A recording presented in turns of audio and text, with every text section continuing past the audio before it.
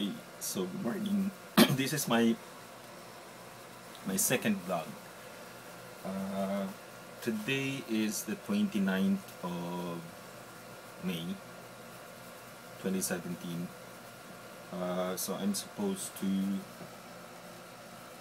be in UP to cover the event. I think that's a final presentation of research outputs under the linguistics class of Professor Rick Nolasco. And uh, since that, when I wake up in the morning, uh, I feel under the weather. I felt that it's my body, their body pains, specifically back pain, and it is a bit weird day because last night I started to feel nauseous last night. Maybe it's because of maybe prolonged sitting doing blogging. And so after I did have my dinner, I felt something weird. But then it's okay. Well, it's really not okay for today because I already informed the professor that I might not be able to make it today. However, well, good thing that there's still tomorrow, the second day, for their presentation of outputs. Well, I have read some of the PowerPoint presentation and I found most of the studies, if not all, really interesting.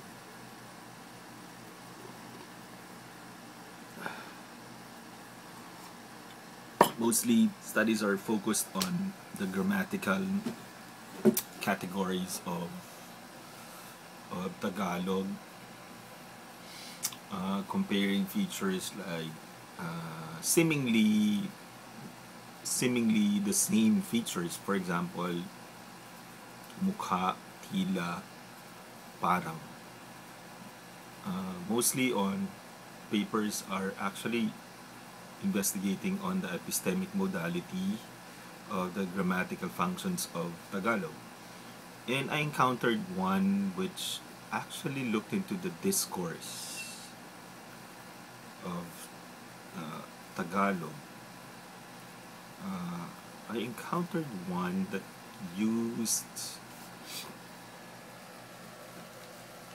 used narratives in romance novels. No? My only question there is how authentic would the data be if it was taken from a romance language, romance novel, right? Well, I already did inform the professor that I might not be able to make it, but after I took psychcast is good for those who have allergic rhinitis. So I think that after taking psychcast, I felt a bit better.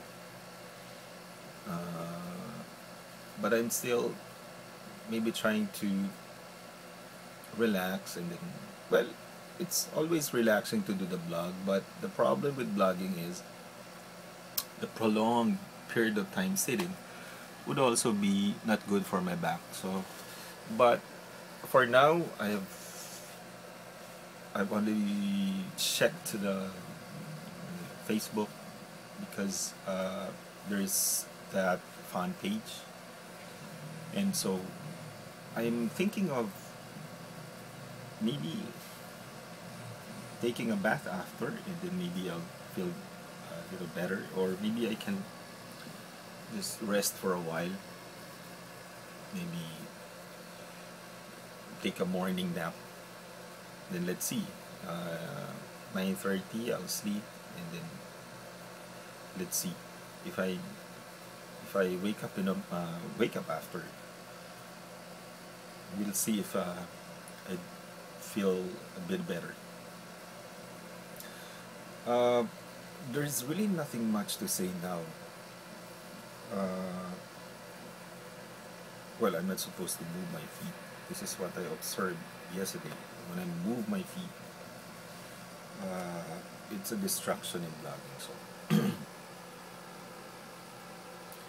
So day day two or vlog two, you still see I'm wearing the same shirt. Well, basically in Manila, you have to really have to be thrifty. You really have to have that certain level of thriftiness in order that, well, I have just started to use this yesterday, so 2 days wouldn't really be that gross. So Ariel told me that I have to have a tripod so that I won't be really tired in holding the camera. So later, if God permits, I'd be proceeding to UP and hopefully cover certain footages that be of help, uh, and be relevant to my students' research, particularly the AB English students. So it's a good thing that I can actually transfer file directly from the iPhone to my Wizbook laptop, and I was able to download an app. But the problem there is that there is no music background, so I have to look for if there is a Windows app for show video show, because video show somehow I was able to master how to crop, cut, pastes, and then play a bit with the play tricks with the music. So let's see, hopefully after rests 9:30, if I feel good, then I'll take a bath, then perhaps I can go 10 o'clock. UP is in Diliman, so it's quite far. I wouldn't want to commute from Taft to Diliman because it's a bit far. It's a bit stressful, so I take the cab, and then hopefully I'd be able to leave at around 10, so that it wouldn't really be that hot. And then I hope to reach UP by 11. So maybe I'll just look for a place to have lunch there in time for the 1 o'clock session. So I think it would really be brain-racking experience. Well, the good thing there is that we were promised that there will be free food. I think that's the advantage of attending sessions like this, because there's free food. But I'm not going there for free food. I'm actually going there to learn something, and of course to contribute with my critique. Hopefully they will learn something from me. And let's see if I would be allowed to take a vlog, if I'd be allowed to take some certain footages, and even I hope to get an interview with D. Nolasco. Well, Nolasco is known for his studies in different languages. He is a guru as well when it comes to multilingual, mother tongue based multilingual education. So one of the proponents. I conducted several lectures. In fact, he traveled nationwide to actually promote MTBMLE along with the Decker couple. Um, what is really interesting, what I'm excited about this session is that this is rare. Uh, Not everyone is given the chance to be invited in UP. To be invited by a professor in UP is such a great honor.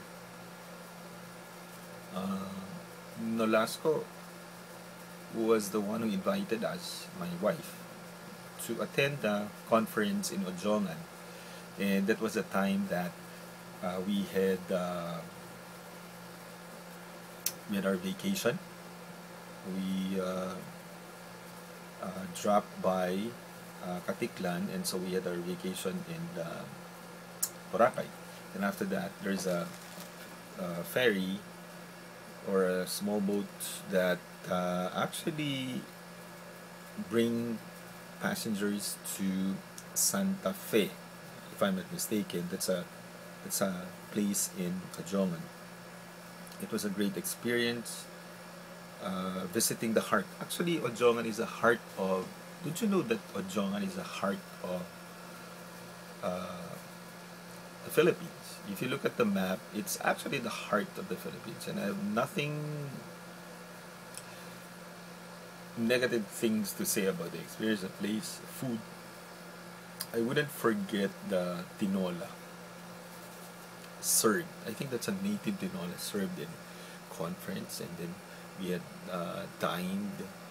But the most memorable experience there was I tried, with my ignorance, played with jellyfish. Do you know that jellyfish is dangerous? You can die if it will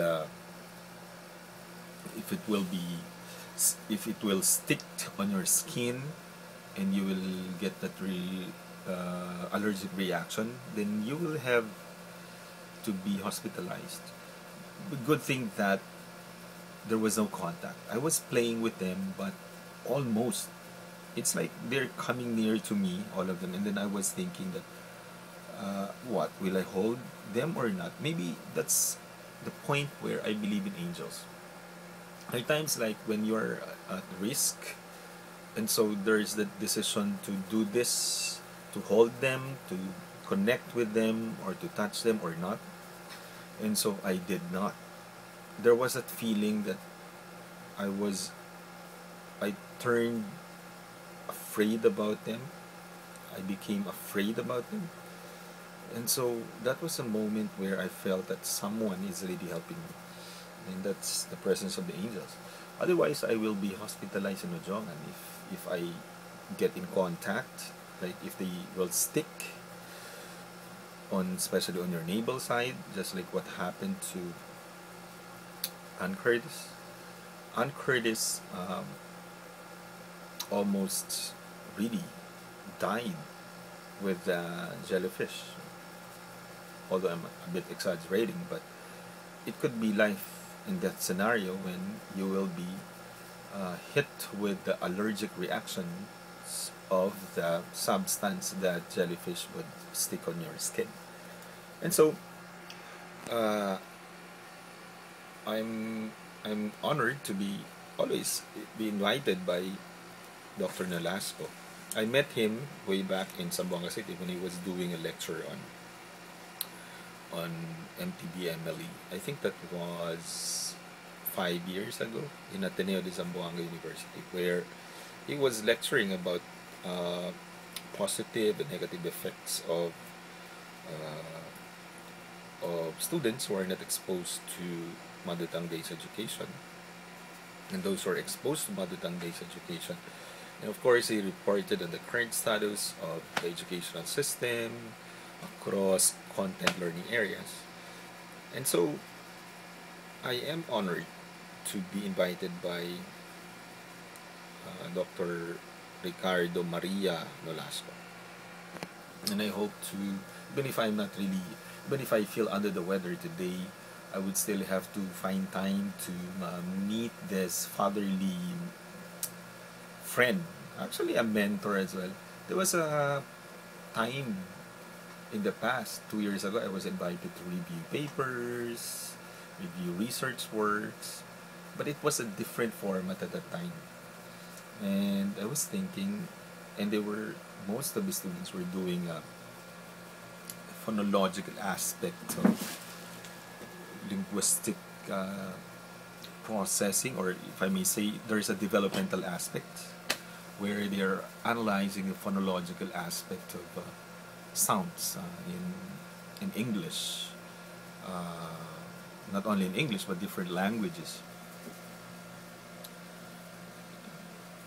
It's a bit not at that moment not part of my research agenda. That's why I felt that it wasn't really doing well for me. And so what I did was I I I think I wasn't able to continue because of issues as well in my work. Now that I'm here in Manila, we are rekindling. So there is rekindle of partnership with the great Rick Nolasco, and this guy really loves to eat and have fun. He always is just a breath of fresh air whenever I see him. So later, after the critique, after the session, I hope to have maybe dine with him and talk to him and interview him, and hopefully would say yes. Well, who could resist this face, right? So who could resist the persuasion of Arnel? So, well, if they will just realize the importance of this blog is actually promoting research, right? I am actually promoting the culture of reading, writing, and doing research.